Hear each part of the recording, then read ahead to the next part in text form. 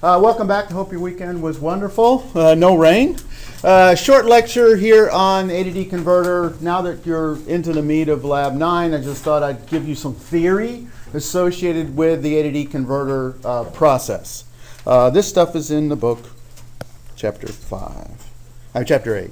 Okay. You know what an ADC converter is. Basically, it's presented with an analog input, and then it generates a digital output for us.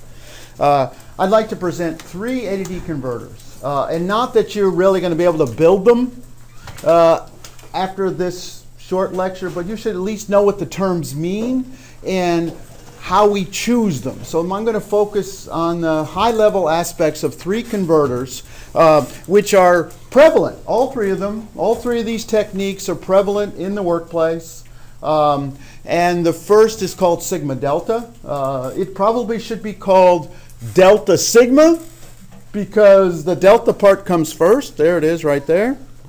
And basically what we have is the unknown here.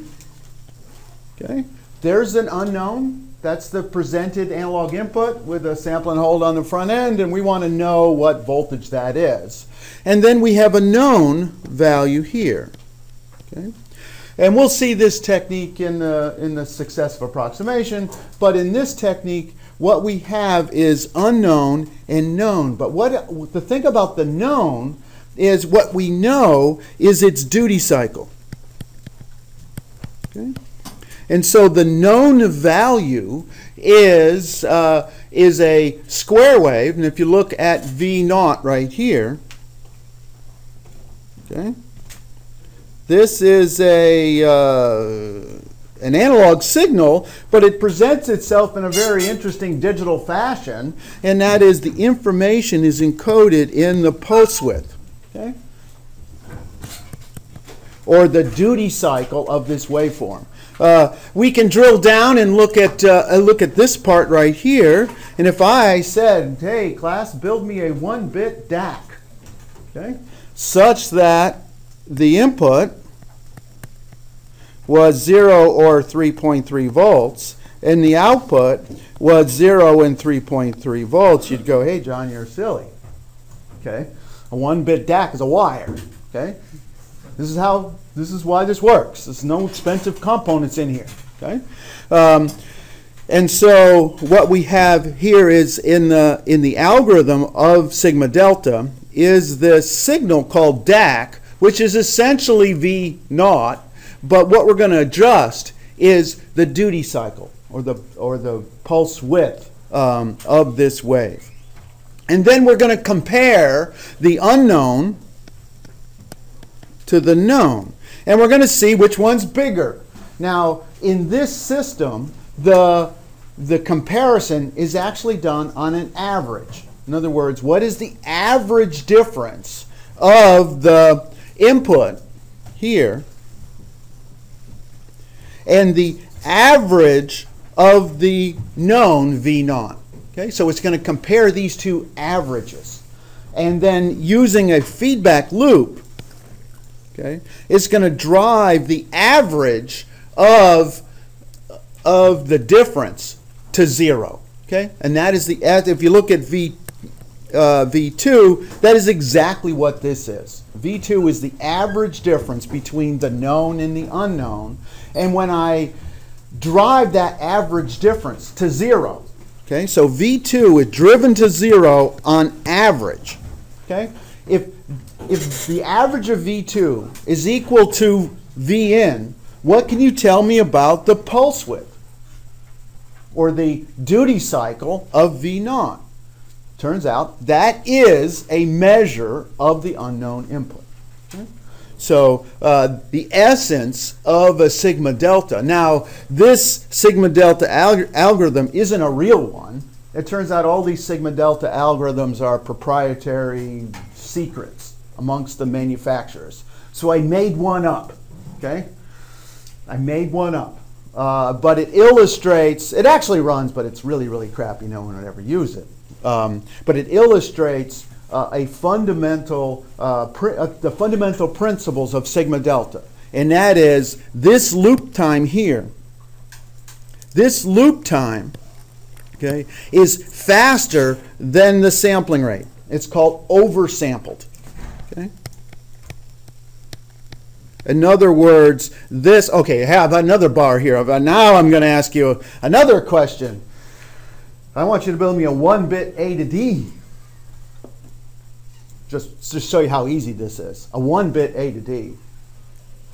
Right? Where this is the input and that's the output. Right? That's the simple threshold detector that we did last week. Okay?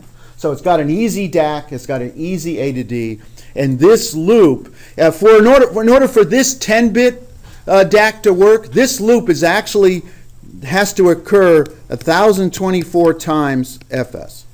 That's why this particular embodiment is not very good.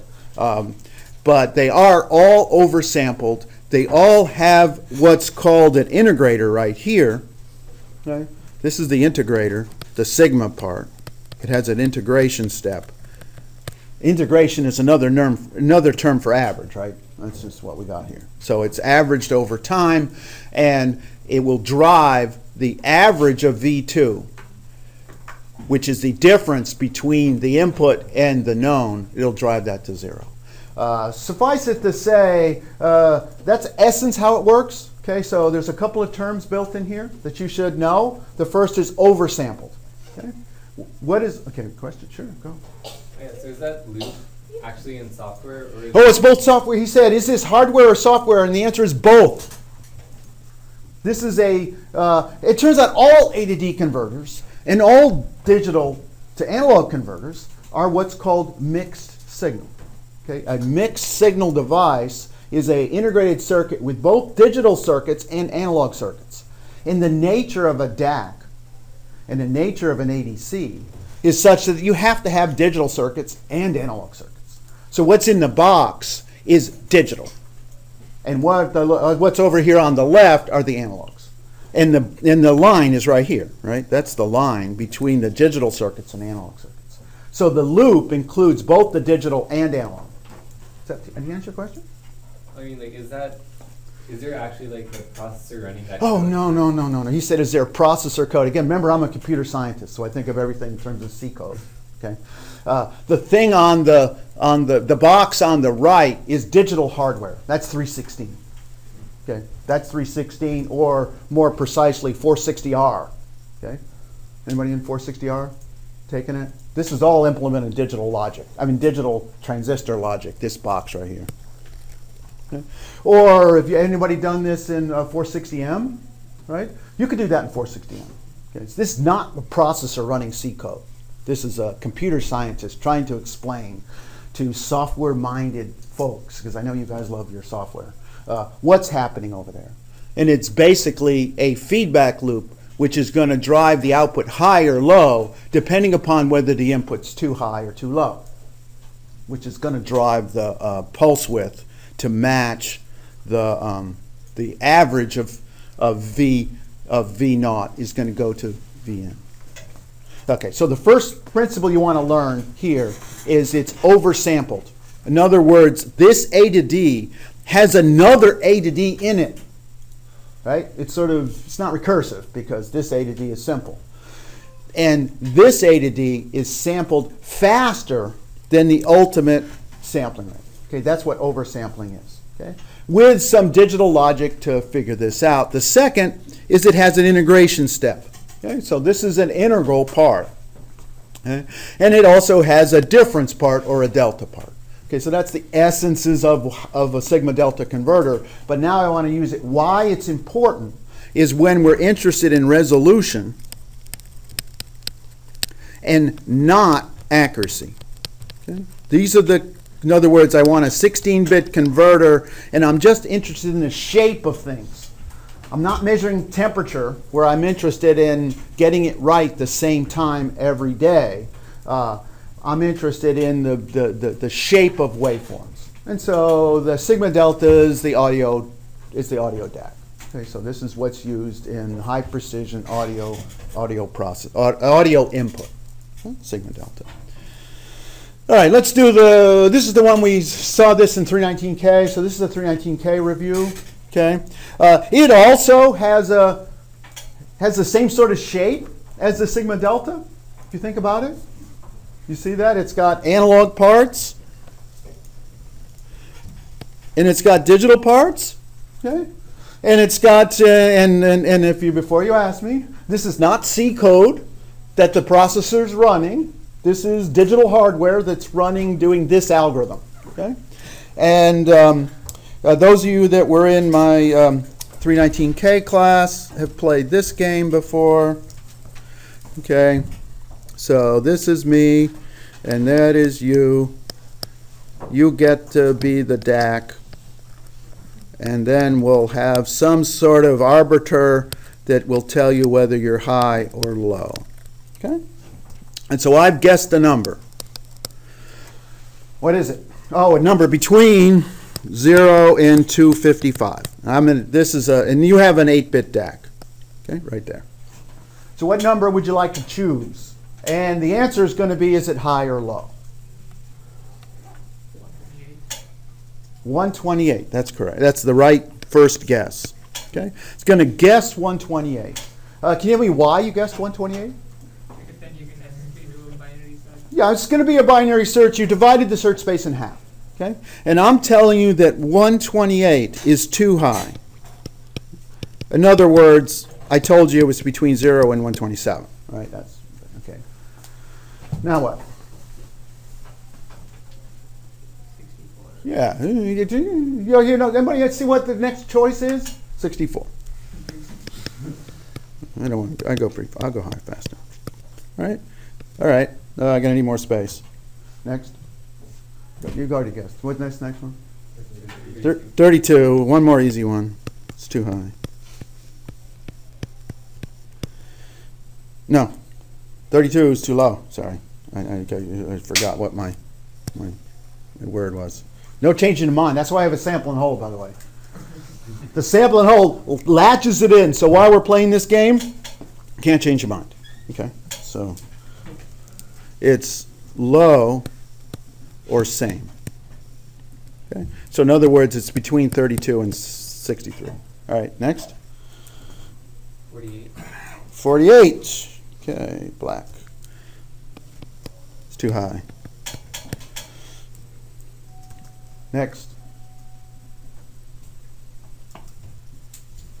Okay, right? It's between 32 and 47. Somebody say 40. It's too low or same. Right? It might be, now we're close. We know it's between 40 and 47. So what are you going to guess next? 44 is too high. What are you going to guess next? 42 is too low. What are you going to guess next? 43 is too high. So what is it? It was 42, okay? But those of you that know how this game works, if you encode a high as a 0 and a low as a 1, okay, you'll get the answer, 42. Okay, so the essence of the successive approximation, it is got a clock, right? We saw that last time when we talked about the fact that the ADC converter has a 16 megahertz clock, which means I'm guessing 16 million times per second, and I have to make 12 guesses. The advantage of this is the if I go to 13 bits, I got to guess 13 times. If I double the number of alternatives, I only add one more guess. Okay? But the difficulty is I need a DAC with the same precision as my ADC. But this is called successive approximation, and it's used when what's important is I'm interested in accuracy. Okay, so we're going to use this whenever we're measuring something that has DC in it. Okay? And it is fairly slow as a scheme of things. And I'm going to call 1 million samples per second slow. Okay, that's a slow converter. All right, let's play another game.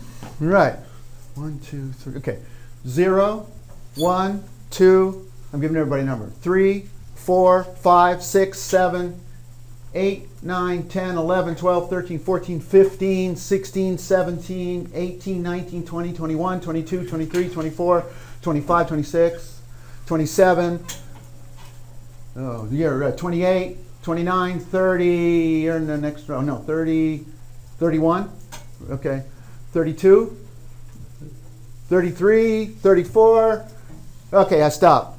32, you guys in the back row don't get to play, okay? I've just guessed another, we're going to make a 5-bit DAC, okay? And the number is between 0 and 31, okay? So if you were 32 or 33, okay, now we're going to play the same game, right? There's me, and there's you all, a Texas style, right? Right? Okay, so, and the count of 3, you're all going to guess. Right? At once. This is going to be fast, right? This is Texas. We want to go fast. Okay? Okay? Right? So call out your number when I get to 3, right? When I get to right after 3, right? 1, 2, 3.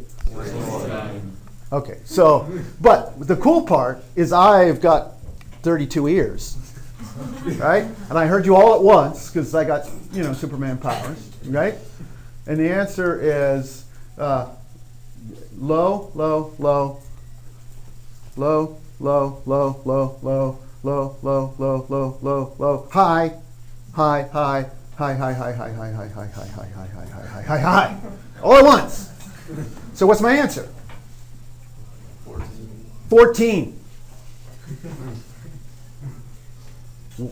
One guess, it was a big guess, but one guess and one answer. Okay? We just went very fast. Okay? This is what's built in your digital scopes, right? So if you want to go at 1 gigahertz or 5 gigahertz, you want to sample really, really fast, you got to do things in parallel. But if it only took 32 of you to play this game. If I had a 10-bit converter, it'd only take 1,000 of you. We'd have to go to a bigger auditorium, but we could still play this game. You see this? It scales in cost, but not in speed. Okay? This game of, it's called a flash. The way it looks like, and again, it's not software. It's all hardware now. There's virtually no software in this whole scheme here. Okay. All right, so for if you have n-bit converter, we're going to have 2 to the n resistors together with a precision voltage source. So, and again, 1,024 resistors isn't horrible. You got a lab partner. They can solder them down. Obviously, it's going to be in an integrated circuit. And it's going to take 2 to the n comparators, right? We had 32, a 5-bit thing. It took 32 of you. You were the comparators, or you were the guessers. And 32 answers, and now I'm going to need a 2 to the n to n-bit digital demultiplexer. And again, that's digital logic. It's not that complicated because you could see that the answers were one of these, right? One of these types of formats, and you could see exactly where it was associated, what my input was fairly quickly. Okay, so again, I'm going to need a, if this were a 10-bit converter, I'm going to need 1,024 of these, 1,024 of these, and 1,024 to 10-bit digital circuit. Not hard, but very fast. All right, so we'll use a DAC when it's very fast. Okay, these are the example codes. Obviously, you're doing Lab 9. You probably already found them. Jitter. Okay, I want to say one last thing in this lecture, and that has to do with jitter. And the idea of jitter is if this is a waveform, okay, and this is the time that I was expecting to sample, right? These are the expected times, and they're separated by delta t, which is 1 over fs. And then I introduce a time jitter, okay? And this jitter may be early or late. The consequence of a jitter is the fact that I'm going to get a voltage error, which is a function of the slew rate of my input times that time jitter. Okay. So this equation is on the test. This is the consequence of sampling jitter. Now in 319K, where we had a timer interrupt and did a software start to the A to D converter and read the A to D result and put it in a FIFO or whatever, in 319K we had that software model, and anything that delayed this interrupt service routine will cause a jitter. Now it's a forward jitter, okay, which actually makes the other sample look early, but nevertheless there was a jitter associated with the priority of the interrupt, the instruction that was being executed, your stupid lab partner who thought, oh, I got a critical section. I'm so sad. So what does he do? What does she do? She disables interrupts, and then your sample gets delayed, and your voltage is wrong, right? Because rather than sampling it here, it sampled it there. Right? So the consequence of a delayed sample is a wrong answer to the voltage, which is a function of the jitter and the slew rate of the system. But I've got a program for you, if you're willing to buy it, and that was this one right here. Okay? And as we saw last time, the timer 0 can't be stopped by your lab partner. Disabling interrupts, now they can hit the break point in the debugger, but they can't stop this timer. And so this timer is going to trigger the A to D converter. And the A to D converter runs when it's done, and it doesn't matter when it runs as long as it runs before it's time to get another one. So as long as the interrupt service routine occurs in this window till it's time to do another, there's virtually no jitter to this. All right. Okay. All right.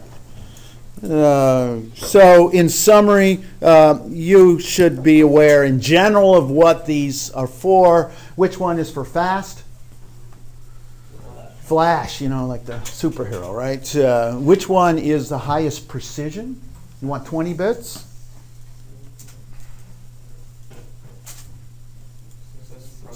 No, not precision. Alternatives. Sigma delta. It's got the biggest number of bits for the dollars. And which one's most accurate? The sigma delta is most accurate. All right.